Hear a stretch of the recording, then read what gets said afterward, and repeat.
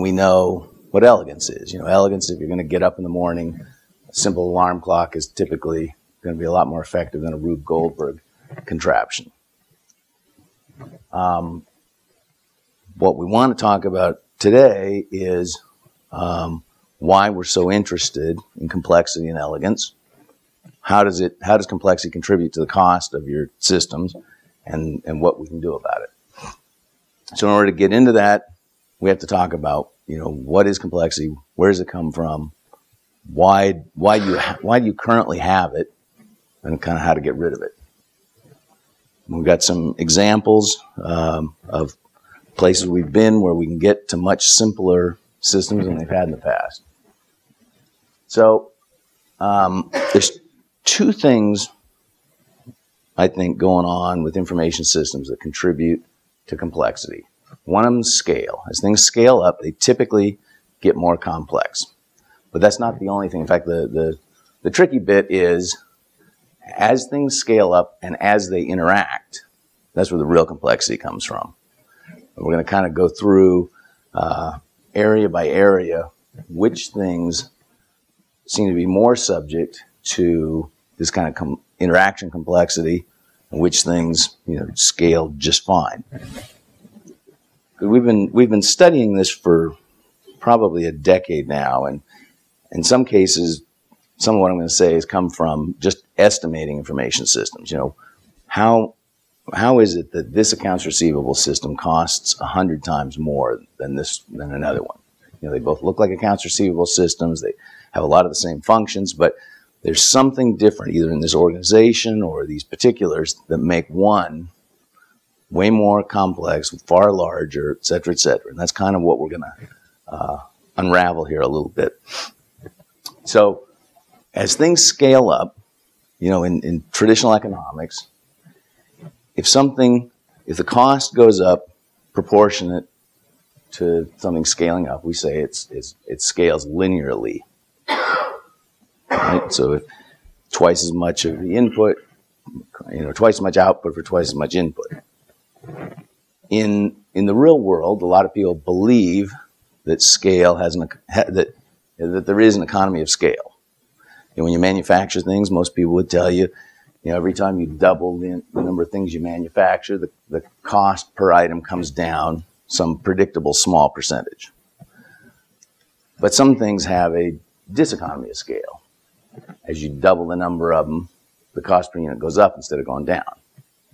And that's what we want to explore here. Why does that plague some of the things that we do in information systems and not everything? And how does that translate? So here's the 7 or 8 things I'm going to talk about and how each is affected by scale and complexity. And we've been hearing a lot about big data. And one of the questions is big data per se complex? And actually, in most cases, at least most of the ones I've looked at, it's just the opposite. Big data is typically a very simple, you know, whether it's sensor data or whatever it is. The data itself is pretty simple, and it scales up easily. You know, you can get that. That's what big is. So we're going to kind of go through a thought process here. Just kind of think to yourself whether these parts of an information system scale linearly, or they have economy of scale or diseconomy of scale. So for instance, and how to think about this, if you had a database with 1 million records in it, is it, you know, 1,000 times more expensive to run and operate and keep going than one with only 1,000 records in it? And I think most people would say, no, that actually data in a database by itself probably has economy of scale. Once you've built the system in the database, you can put more and more data in, and yes, we get some issues as we scale up, but for the most part, that's what a system is. You can put more and more things in it, and it scales up. How about schemas? You think schemas have economy of scale or diseconomy of scale? My sense is, my experience is that, you know, the more complex you get a schema, every time you go to add another attribute or another column or another table, it's more expensive than the last one. So, if each new unit is more expensive than the last one, you got diseconomy of scale. If each new unit is cheaper than the last one, you have economy of scale. So if you have, how about lines of code? You have programs with lots of lines of code. You go to add another line of code. Typically, each line, the bigger the system, every line tends to get more and more expensive. This is why big systems are complex and they cost a lot. If you have a lot of content in your site, you go to add more content, does the next piece of content cost you more than the last one? No, I don't think so. I think content's probably one of those things that it doesn't have a lot of interaction with the other content. There are links, there are things going on, but for the most part, it feels like content is sort of linear. How about having lots of users come to your site? Does the incrementally next user cost you more or less to add than the previous user? Does that one have an answer? Yeah, there it is. Yeah, I mean, people like Facebook have proven that you can scale up the number of users pretty rapidly and pretty easily without a lot of incremental cost. And certainly the 800 millionth user is not disproportionately more expensive to bring on than the first few. Whereas with code or schema, the 800 millionth line of code is probably the most expensive line of code you got there, or the 8 millionth element in your schema. If an application if you add another user interface to your application, is that getting more, incrementally more expensive or less expensive? And I'd say more. I mean, typically, every time you add another user interface, there's more procedures, there's more training, there's more interaction. It has to deal with all the other ones that came before it. And the pattern here is pretty much that. If the next thing you add has to deal with all the things that came before it, then these things tend to have diseconomy. And if they kind of stand alone, you just add them, they have economy. Interfaces, if you've built complex systems that have lots of application-to-application interfaces, I think you'd agree that you add another one of them and it gets more complex.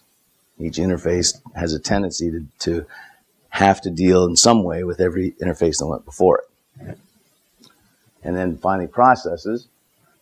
For the most part, they seem to be mostly linear. I've seen some really weird, extreme cases. I was reading a trade magazine recently, and somebody was talking about business process, one of these tools or something, and how it saved them. And it happened to say, prior to implementing this tool, we had 400,000 steps in our processes and 600,000 customers. I thought, God, what kind of, there's no economy of scale at all there. If every single customer gets its own process, I don't know what they were doing. It's good customer service, I suppose, but a little bit weird. But for most people, you add more processes, and it sort of probably scales linearly. So why am I even kind of going through that? Because every part of your information system isn't created equal and doesn't contribute the same amount to the complexity of the whole. And when we start to understand that, we'll start to see, oh, that's why this is so expensive, or that's why this is so hard. So what we're trying to do with this whole complexity conversation is say, if you allow complexity to creep into your system, costs go up, flexibility goes down. I mean, we've seen that every place you've been. It may not be exactly obvious what's contributing to that, but that seems to be certainly true. Now, some of the complexity and some of the scale is what I would call good complexity. Most people want to have more data, big data, want to have more users, and want to have more processes. So, we're not trying to completely discourage scale or adding things on or anything like that. But some of the things we just talk about increase complexity and cost, decrease flexibility, disproportionate to what they add. Having lots more schema doesn't necessarily by itself make you a better business. But it does make you a more complex and more expensive business. Same with more code. Having more code in all your systems doesn't actually get you anything. The same way that having more users does, typically, or even having more data does, typically. But having more interfaces, more application integration points, et cetera, isn't by itself what you want. That's just what you have to put up with. So if we look at that and say, how do each of those contribute to the complexity and cost of the whole, it looks pretty much like this. I've kind of arrayed these 7 or 8, 9 things here. Adding more users typically contributes to, you often have more content, whether it was user-generated content or some of your own content, just to have more users, and the act of having more users, that tends to contribute that way. Also having more data, that's where content comes from in a lot of cases. There's a slight relationship here that the more data you have, you tend to start finding variations in the data and therefore deciding, oh, I should have more schema. I should have more schema that represents the variation in the data that I have. Typically, if you have more users, more kinds of users, you will eventually create a different user interface for some group of those users. But it doesn't go up, exactly proportionally there. And often the more users you have, you end up with more processes. Simple little systems with a small number of users typically have relatively few and simple processes, fewer exception processes, all that kind of stuff. But this is kind of the benign side of this little curve, or the virtuous part. And this is where, what we were saying earlier, this is what you want, actually. You want to scale these up. You will actually make money, typically, if you have more users, more content, more data. The other side of this is where your money goes. As you have more schema, every estimating thing I've ever seen says that schema, increasing the complexity of your schema directly increases the size and complexity of your code. It indirectly, at some point, schemas get complex enough that people break them off into separate applications, because it's just gotten too big and we can't launch that project, it's too much. Once you launch more applications, you end up with more interfaces, and the interfaces cost you money. The schema itself very often contributes to the size and complexity of the interfaces. Every time you add more schema, you end up with more user interfaces, because every time you create another table, you got another user interface for it, and that tends to lead to more processes. So this side of the thing is where you're spending all your money. All this is, for the most part, money spent. This is where you're making money. What we want to focus on, is this guy's key role in kind of blowing this out. If we can even save a tiny percent here, we can save a lot over here. That's what we're going to talk about with the Elegance. So, and I think everybody, I think you're at this conference and you're in this session because you've noticed that there appears to be an explosion of schema out there. Everybody has tons of it. And is that just a fact of life? Is that something we have to accept? Or is that something we can do something about? In order to figure out whether we can do something about it, we have to ask ourselves, well, where did it come from? I just described something very generally. It said, more schema, at least more code, et cetera, et cetera. But why do we have so much schema? There's 3 or 4 reasons that I've observed. One of them is the way we design things. Some of it's our tools, some of it's just bad habits. I'm going to talk about a little of each of these. Probably one of the main contributors, I think the slide after this is maybe a bigger contributor, is when we go to design things, every time we encounter what we think is a new thing, we talk to our users, oh, we got this different kind of thing here. Oh, I know what, that we need a new table because it has different attributes. And that's just the way we think. If this thing is more different than this other thing, new table, new attributes, off we go, and we very subtly introduced a lot more complexity. We started that whole cascade of expense there. because, you know, you get the new table and it has more different columns. Every column you stick on the table is now a new contributor to the problem you have. And then the mere fact that you created a table means you've got typically at least 4 user interfaces, you know, a create, an update, a read, and a delete for every table, almost. And then that will in turn cause you to have more processes. And it's just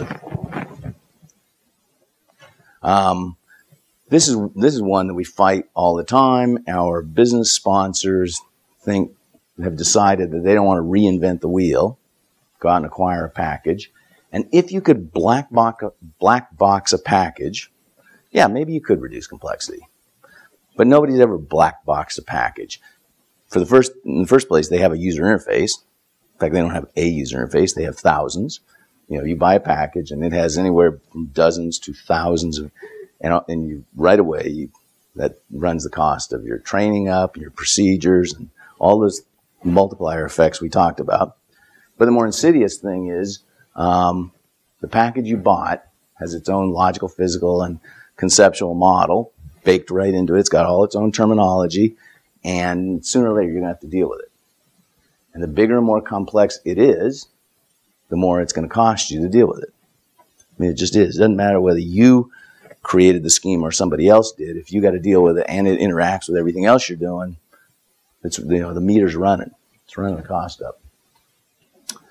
And the other thing that's interesting about packaged software is it's typically far more complex than anything you could or would make up on your own.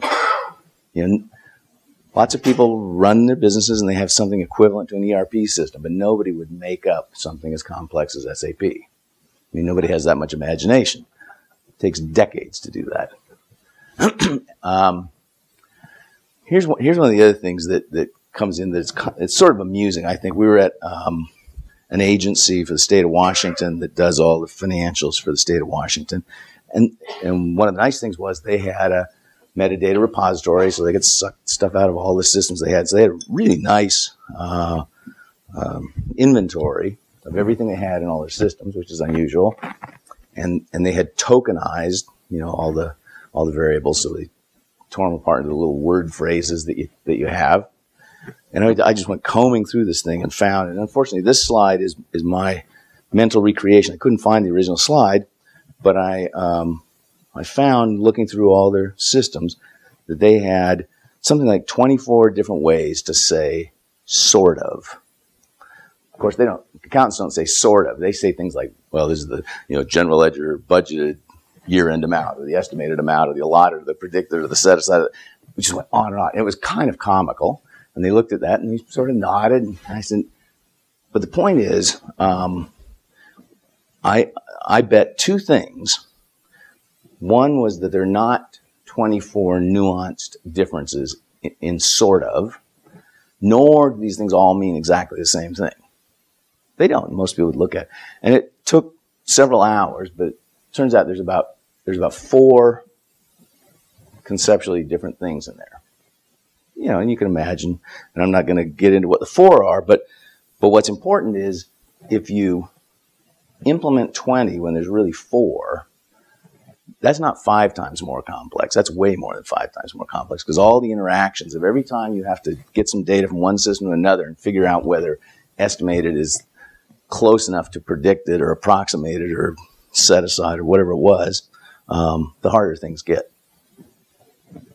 So this is another, and we, unfortunately, we tend to do this, and what we're doing is trying to make up. Well, there's 2 things we're doing. One, we like to make up new words when we make up new tables. I don't know why that is. I've observed it myself, and I've observed it in others. And we like to contextualize it so it sounds good on that table that you're working with. So a lot of these just come from one of those 2 tendencies. But the net result is you got a lot of extra complexity there that you don't want or need. So what I'm going to suggest is if we can get a hold of the complexity of our schema and reduce that, like I was saying with the IRS example, it'll have a very positive knock-on effect.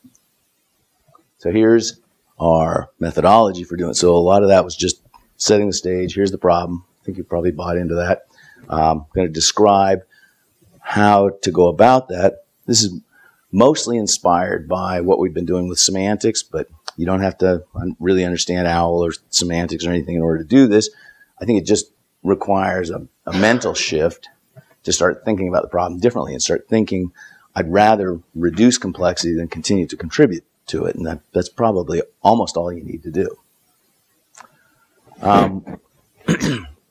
Most of the places we've been have upwards of 100,000, occasionally 1 million attributes in their collective, schemosphere, if you will, or schemasome, whatever you want to call it. But really, most places have 1,000 or 2,000 essential concepts. If you can find those essential concepts and relate everything back to them, you've really done something. I mean, if you reduce the top one by 1%, you've really done something. But if you reduce it 100-fold or 1,000-fold, then you've really, really done something. John?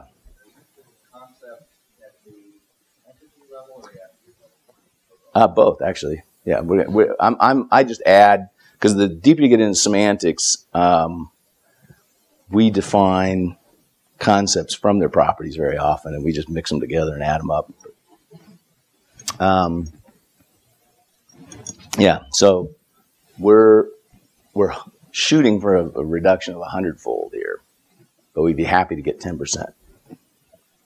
And what happens if you can get, like the IRS example? There's probably nobody that understands all 30,000 concepts in the IRS, would be my guess. But if you can get it down to 3,000, there are a handful of people that can understand all of it, and smaller numbers of people that can understand major sub-portions of it. You can, if you get down to that size, it's governable now. Just the sheer scale, and that it has the effect. So I just made some wild claims. You can reduce things 100-fold, et cetera, et cetera. I'll give you a couple of examples with numerical information from 4 clients we worked with, and we weren't, like I said at the time, this wasn't what we were trying to do. We were trying to build an enterprise ontology and do various different things, whatever it happened to be on that project. But this is what happened. So many folks know Sallie Mae. They do student loans, pretty big organization. When we'd done this modeling thing, they had 51,000, if you added up the attributes and the entities in their existing loan origination, loan servicing, and guarantee systems. There's 5 or 6 major systems. We did this enterprise ontology and ended up with 1,200 classes and 353 properties. One of the things that, if you're paying attention here, you're going to find that looks odd, and this oddness will repeat itself. And I'm going to talk about where that comes from. How can you have fewer properties and classes? What is that? Can that even be? We'll get to that. Bear with me just for a second. But this one, subsequently, they went out and outsourced a new line of student loans, but then realized that had a different database, that had a different user interface, that had everything was different again. And then they went, oh, hey, let's use the ontology to integrate this with our other systems. Or let's use the ontology to provide a single interface based on the ontology to the new system and the systems they had. And actually worked out pretty well. We didn't have to extend. We did extend it some. As you get down to the details, you realize, oh, yeah, here's a couple things we didn't think of and stuff. But it didn't blow back out to 51,000. It blew up 10% or something. So, and that's pretty significant. That's a lot of extra point-to-point, n-squared kind of interface you don't have to do. We work with Procter & Gamble in the research department. The research department is 10,000 people, huge, they're in hundreds of different disciplines.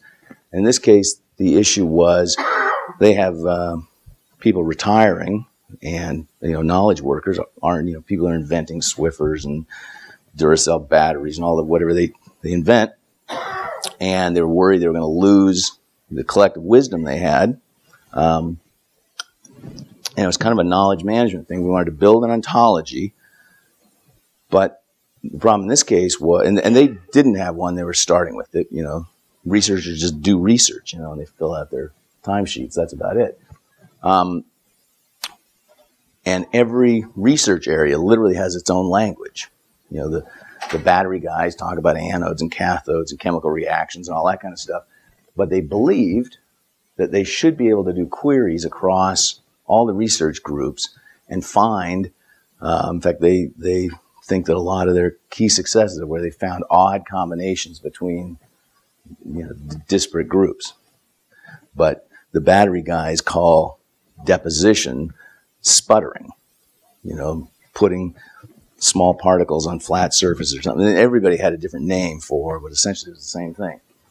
But anyway, there when we did the ontology, 400 classes, 192 properties to represent the shared concepts of research and development. And as we blew it out, in this case, we blew it out for batteries and toothbrushes. It added a lot of classes, but only 9 properties. So now we've got all the batteries and all the toothbrushes as an extension.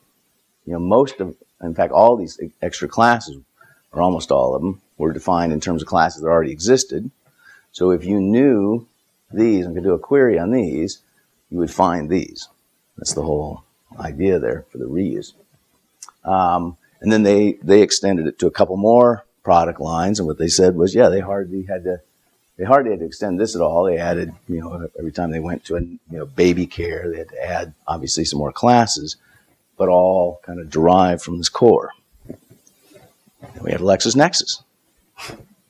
You know, here the scope is content management. You know, they have hundreds of millions, billions of documents of content.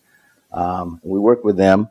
This one's a little bit different. You know, as Terry Mulholland said, very few people have enterprise models. That's been our observation as well. Lexis does and did. So we extracted a lot of what they had in their logical models, put it in this shared model, and it's still fairly elegant. What's interesting is, I think because we didn't do it by hand, we weren't concentrating on reusing the properties as much. But still, that's a pretty elegant model for something the size of LexisNexis, and that's what they're going forward with now.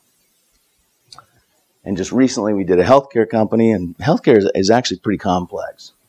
But in this is the delivery of healthcare, so it's, you know, hospitals and clinics and you know, life care and home care and all kinds of stuff, and an insurance company. And that ended up with that size of numbers of properties and stuff. Right now, we're doing actually with Bernadette and 3 Round Stones, we're doing a proof of concept of taking this ontology and showing how we can extend those concepts into the linked open data cloud, bring external data in, map it up with internal data, etc. And again, one of the things that we think makes that tractable is getting your core down to a manageable size. So, you know, here's, you know, if we learned anything, it's that this is possible. What we now want to talk about a little bit is, how do you do this? How do you get down to something simpler? Semantic technology, or really just thinking semantically, gets you a lot of the way there. It's sort of like object-oriented. People later said, you know, you don't have to have an object-oriented language to do object-oriented programming. And that's literally true. If you already know how to do object-oriented, yes, you could do it in assembler. But most people, given an assembler and the idea of object-oriented, aren't going to snap those together. It just doesn't happen that way. So some of the technology actually helps you think differently, but the real point is to think differently. And a couple of things, you know, obviously I can't go into a whole deal about semantics right now, but I think there's 3 or 4 things that are sort of interesting. I'll give you a couple of case examples to kind of get the wheels going there. The semantic approach is more about attempting to model the real world. And at first, we think that the real world is way more complex than the simplification that we have in our models. But the truth is almost just the opposite. The real world becomes the final arbitrar of everything you do. And I could model this little thing I'm holding in my hand 100 times, and it probably has been modeled 100 times in 100 different systems. But it's just this thing. You know, in the real world, it's actually kind of simple. So, you know, if I put an RFID tag on it, I'd pretty much be done and just say, well, it's a thing and it has an ID. If I want to say some more about it, you know, I can add that on. But my observation is the fact that we have so many identifiers for the same thing and so many ways of categorizing the same thing, we've made our what should have been a simplified world more complex than the one we're trying to model. So that's one observation. This is the one that I kind of hinted at with the properties. In semantic technology, properties are first-class objects. They exist on their own, which is a novel idea if you've been doing either relational or object-oriented most of your life, because in relational or object-oriented, you create the class or the table first, and then you put attributes on it. And because of that, you end up with more attributes than concepts or classes or tables. But in semantics, properties exist on their own. You invent them first, and you reuse them later. And if you invent them well, they're incredibly reusable. You can, you know, the has part could be a relationship, and really the fact that this thing has a part and my body has a part semantically is the same relationship. And we should recognize this, the same relationship, and reuse it wherever we can. So that's where a lot of that dramatic reduction comes from. You just recognize, oh yeah, this thing means that the thing on the left describes the thing on the right. I should just use the same term again. And then you get yet another add-on benefit when you start thinking about reusing properties. Properties now have inheritance. You know, we're used to thinking of classes having inheritance. But in semantics, if we say we've got a property called has ancestor, and that's the relationship of two people that are genetically related, and I later say, oh, I've got this specialization of this property called having a parent, if I then say that having a parent implies that you have an ancestor, it implies specifically that that person is one of your ancestors, but not vice versa. And just because somebody's your ancestor doesn't mean they're your parent, but because someone's your parent, it does mean they're one of your ancestors. You know, you get this extra reuse benefit where you don't have to say this every time you use it. But probably one of the more interesting things about semantic technology or thinking semantically is, and we've just fallen into this sort of subconsciously. In a traditional system, every time we make a new table or a new class, we imply that it's different than everything else we've done. We don't say that, and sometimes with object-oriented, we actually make it a subclass of something that existed. But for the most part, that's more of an exception than the rule. Whereas with semantics, when you're constructing a formal definition of what something means, the system is figuring out constantly behind the scenes which things are similar to something I've already got. And it's telling you that. It's helping you design, et cetera, et cetera. So you end up with a lot of concepts similar to other ones, and you can use that similarity as you're constructing queries, all that kind of stuff like that. So it cuts down a lot of just excess, joins, and all that kind of stuff. And then one of the last sort of benefits of thinking semantically is you don't have to deal with structure issues. We're really trying to figure out what something means, not how am I going to put it in a database. So if you find yourself, drawing something like drawing a junction record or something like that, it's because you're thinking of how am I going to store this. But this isn't a semantic concern, how the foreign keys and all that stuff link up, and whether it's many to many or any of that kind of stuff, because you're really just trying to say, what is the concept in the real world? How am I going to describe it? How do I describe membership in this class? And how do I describe what it means to have properties for this thing? And then later, at another step, you derive this stuff from the semantic description. So just by putting that out of your head makes things a lot less complicated. In the first place, you dropped a whole bunch of these things that don't exist in the real world. It makes it simpler just for starters. So how do you go about doing that, assuming that was a good idea and that was kind of fun.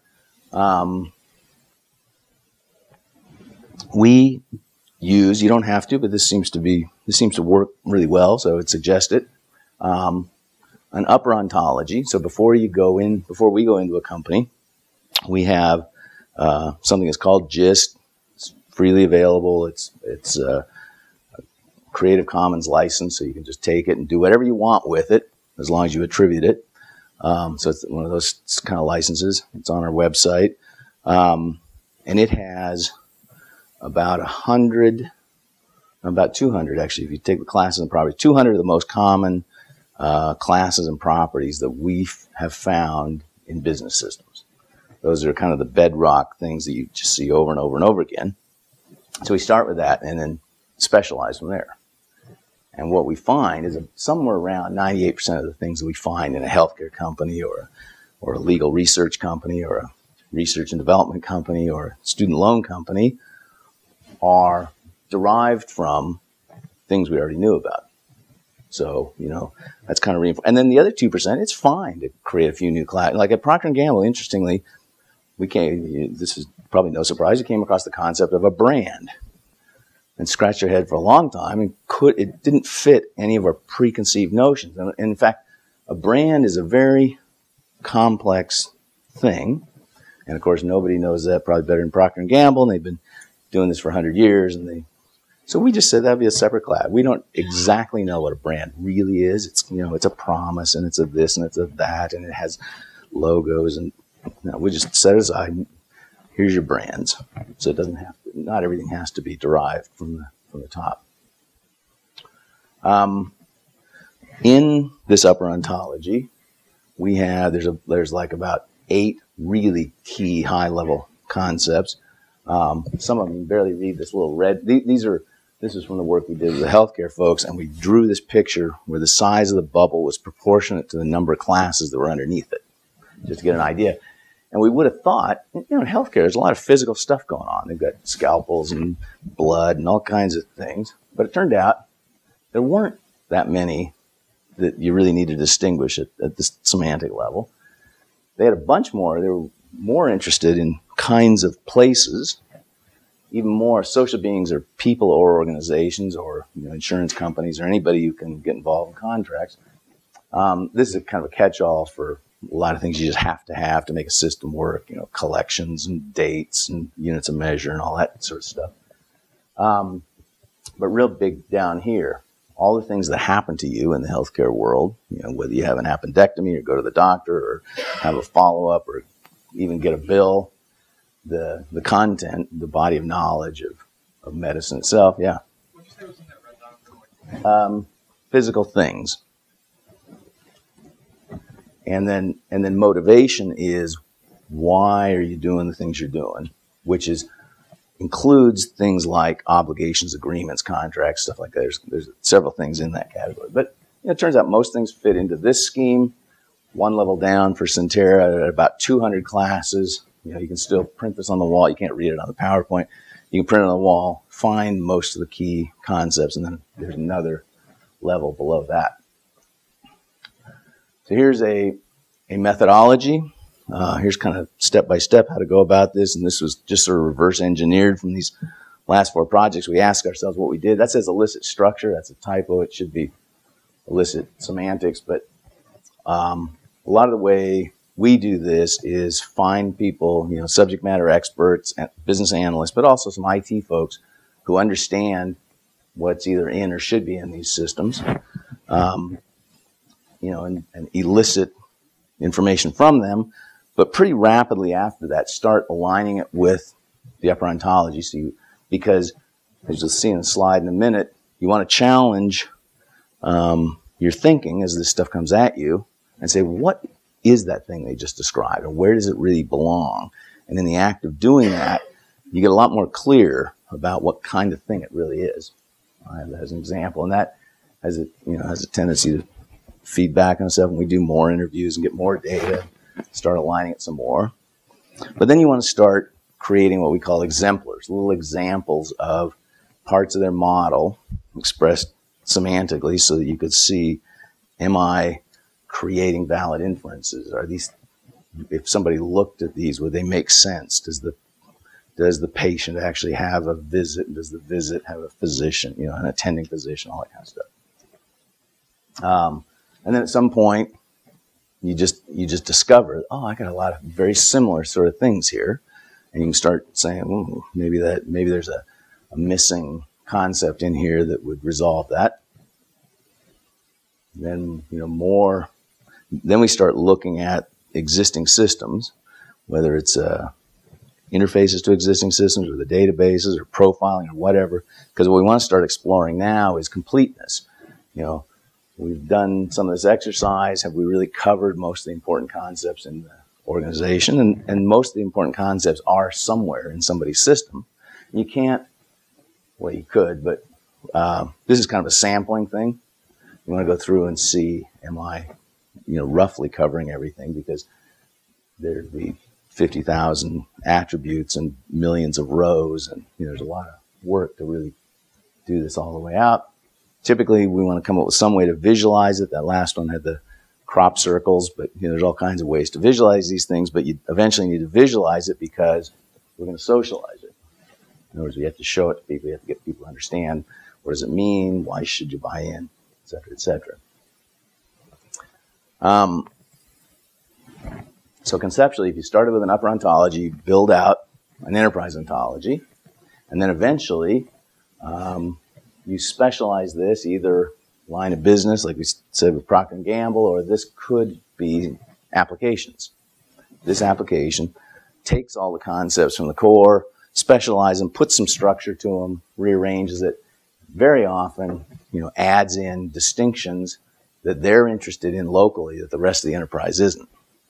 Well, I was sitting in John's presentation yesterday, and it occurred to me I should take one of these, put it in between them, and say, there's these taxonomies are typically they're not sort of first class, major structural elements. They are ways we make fine distinction between similar things. Very often they should be owned and managed by people that understand the domain. And if they're shared, they should be kind of in between these guys, to where they can share them, like reference data. And very often, some of these live outside your organization. If you're in healthcare, this is CPT codes, or disease codes and procedure codes and all those kind of things that you don't necessarily want in your ontology. You want to recognize your ontology knows about diseases, but it doesn't need to know about all 100,000 diseases they've come up with, and they keep changing every year. Those are kind of taxonomy things that you'll specialize things with later. So just a few tips. I think I'm good for 5 more minutes here. And I've got a slide for each of these. I'm going to put this one up because we made this mistake. So, every once in a while you aren't rigorous enough. You come across a concept like in healthcare, they have the concept of a facility, a healthcare facility. And we thought, oh, that sounds pretty good. We just made a class and we started specializing and building other things around it. And it was quite late in the day that we realized we should have asked ourselves a question earlier on, which was, what is a facility anyway? And there's 4 logical things that it could be, at least relative. It could be literally a building, which is a physical place. My previous thing would be in that red dot of a physical thing. It could, sometimes people refer to a group of buildings, a campus, if you will, as the facility. Sometimes they mean the actual region. If you drew a space on the earth, you say that's a facility. That one's a little rare, but one of the guys who was doing this, I think, had that concept from his days at Boeing. As it turned out, most of the usage, they were referring to the organization, not the physical plant, although I find that weird. And so, unfortunately, we left this one confused, and so much later, some people could think it was the organization, some people could think it was the building, etc., and that is actually a problem. That's one of those kinds of things that if you're more rigorous up front, every time you hear something new, well, what is that? You won't fall into that trap. Address is another one. Everybody's system has an address. Everybody thinks they know what an address means. The real problem with, and it was great to hear in the presentation yesterday that 23% of all addresses are wrong. I had a feeling that was true.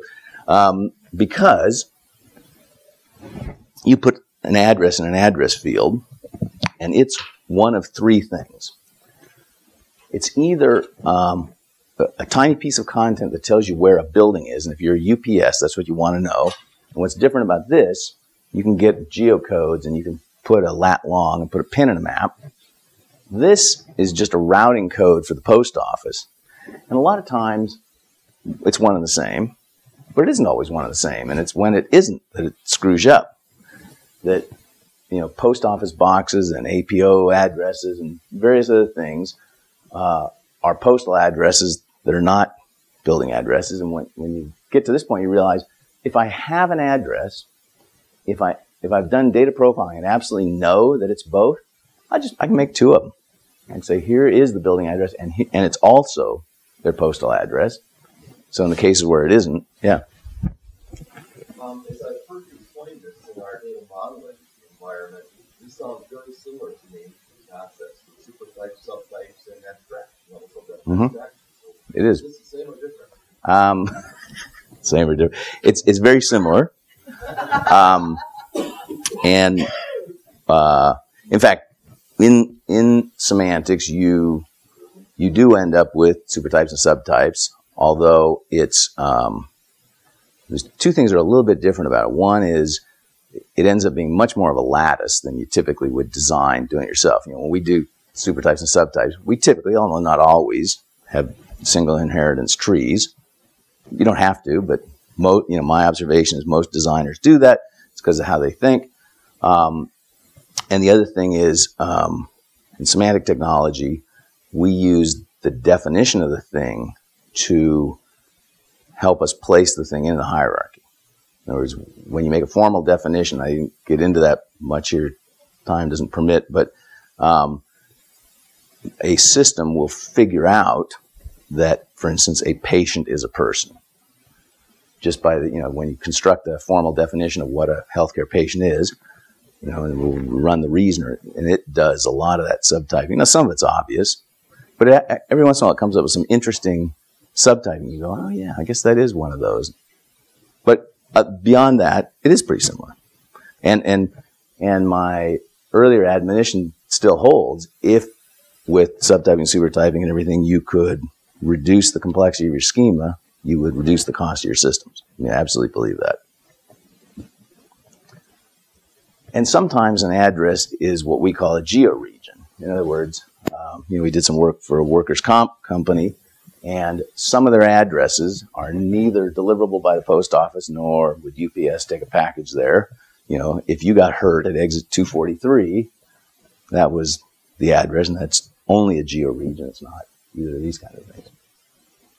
So that is it. I've got a few white papers about this, which, yeah, and time for questions. Quick question on the property reuse.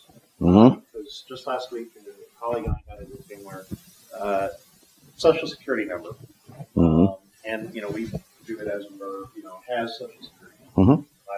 Right. Yeah. And I had given direction to the team that we were not going to constrain the domain on that, so that it would be reused. Right. And my colleague is saying, it really bugged him because it's a person that has a Social Security number, not the card or not an information exchange between things. And so he was saying we needed to create more properties so that we could be more precise in our language. But that introduces the complexity that you were saying. Right. So what guidance would you Right. I don't know if everyone heard that. The question was, they got into a thing about reusing properties, and if you reuse them at one level, they appear to be less specific, I guess. But it does introduce the complexity problem. And how we typically do that, in fact, the example was with Social Security numbers. We have a property called has identifier. If you wanted to, you could say, has Social Security number is a specialization of that, and there's a benefit already, which is anytime you ask anything for its identifier, if it happens to have a Social Security number, you'll pick up the Social Security number. That is a benefit, but you actually don't need this extra property, and the reason is when you go to define a this would be the definition of a legal person in the U.S. or something like that. You would say that they have an identifier that is in the range of, we're going to invent a class over here that is owned by the Social Security Administration. So they are the domain. They're the person who assigns these identifiers. It is a subclass of, this is a subclass of a type of ID. So your actual number, your Social Security number, is going to be over here. And we say, this is qualified by that, and it's part of the definition of this class. And occasionally, you do need to be more specific and add an extra property. That's why there's 400 instead of 200. But most of the time, I don't think creating the extra property buys you anything. It takes stuff away. So it's recasting some of the stuff as classes. Yeah. Okay. Yeah. Yeah. Interested in the connection between the ontologies we're discussing and the actual schemas. Right. You said that the ontologies, of course, they're not concerned with the details of how you store the data, right, where the schemas must be. Yeah. And so it seems as though even if you got to a point where you had an elegant and minimal set of concepts, you might still have thousands of different schemas that correspond to different needs for storage optimization and different query patterns. Yeah, absolutely. So in what way does having a simple and elegant ontology actually reduce the number of schemas that you have if some of their complexity is due to things outside of the semantic realm? Yeah, that's a great one. I don't know if everybody heard that, but if you do end up having to have lots of schema to handle your storage needs, your application specific, all that kind of stuff, don't you still have the same level of complexity? And the relationship is, what you want the relationship to be is model driven. So from the ontology to these schemas at best, or at least mapped, so that as you create dozens or hundreds of applications, if they're all derived from the same elegant concepts, even if you rename them, in some cases we've created tools where as it's derived from A to B, it gets renamed. But if you keep that map, then a lot later when it's time to go integrate two systems, you're not back to, having to do a lot of investigative research to figure out, do these concepts really mean the same thing? No, they do mean the same thing because they derived from the same place. So it takes a lot of complexity out at that level. It obviously doesn't get rid of all the complexity. It's just trying to reduce it. So I think I'll take one more question and then a round of applause, huh? But hold that.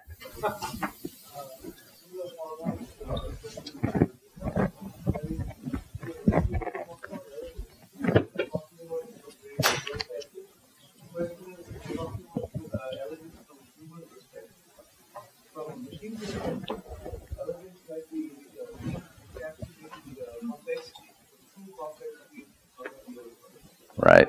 So maybe an option is that what is elegant for me might be the actual complexity of the real world in all its detail and angularity. So with these humans have to work with all this data. With intelligence have to work with understand. Yeah, that's true. Okay, well, I do have some white papers up here, and thank you.